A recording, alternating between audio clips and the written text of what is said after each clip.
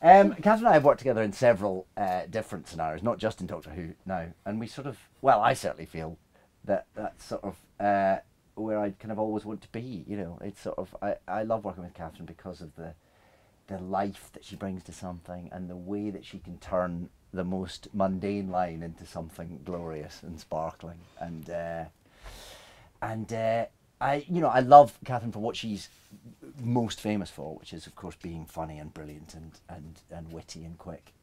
But I also love the fact that she is a great and proper actress, and I think the people who can do both are the people that you want to kind of bottle.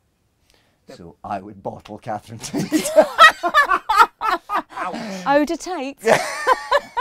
What makes David Tennant such a great Doctor? Oh, don't feel like you're on the spot in any way. And it's as if I've got anything to say about it as well. Be as relaxed as you like in answering this question. He is medically trained. Mm-hmm. Accurate. And just ever so good. Oh. So eloquent. So heartfelt. I was settling in. So heartfelt. He's just good. You know, it's hard to do it in front of him, isn't it? Don't feel free. It's fine by me.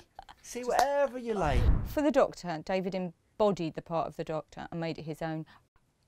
You know, because David's got a mercurial mind, and he has that facility as an actor to turn on a penny, and he really can draw you in. He can pull you in, push you away, make you laugh, make you cry. He can do all of those brilliant things. He's brilliant to work opposite because he very rarely makes a mistake. He's incredibly professional, does all his research, knows everything, can answer every question, and he's truly a remarkable and wonderful person. Oh, I'm blushing now. I was reading off an auto cue. Oh. I did think I'd heard it all before.